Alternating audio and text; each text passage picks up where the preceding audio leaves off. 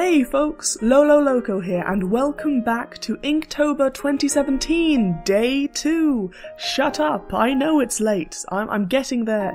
I'm doing my best. The prompt for Day 2 is either pumpkin or hurt, and I thought to myself, I really don't want to hurt anyone, let alone a pumpkin. The poor buggers have been through enough already.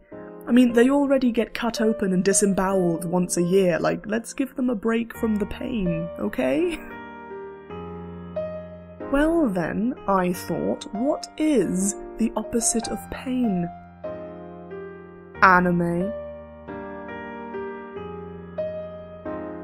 I have no explanation, like, your guess is as good as mine. I just thought of pumpkin heads, and then the Headless Horseman, and instead of drawing something cool, like the Headless Horseman, I thought, oh, hey, what if instead of this amazingly terrifying and chilling villain, this pumpkin head was some kind of schoolgirl? And also she has a witch's hat, because, I don't know.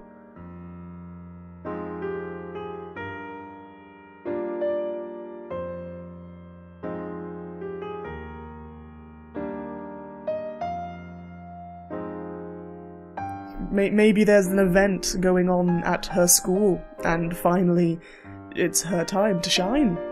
Like, oh wow, usually I don't stand out at all, somehow, despite literally having a pumpkin for a head.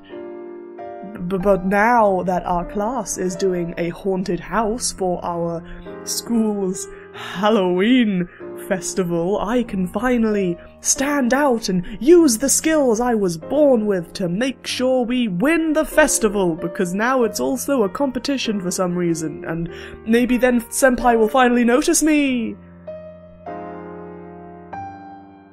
Like, I'd watch that anime.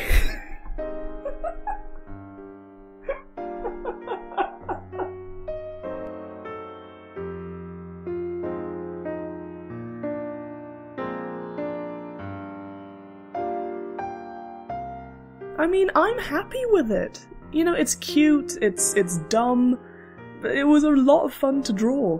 And, you know, I had to make the outline of this piece much thicker than the rest of it because of the background, and I debated for a bit if I should leave the bats white and colour in the rest instead, but in the end, I just coloured in the bats. Partly, you know, because I'm lazy, and partly I just thought the bats would look better if they were silhouettes, like, all shaded in. I liked how it looked.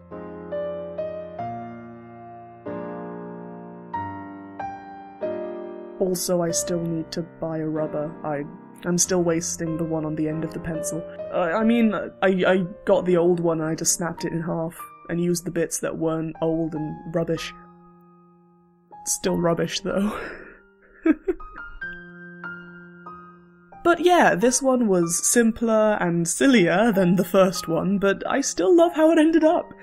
And, you know, that's Day 2. Done. It took a lot less time as well. So, you know, so far I'm still going strong.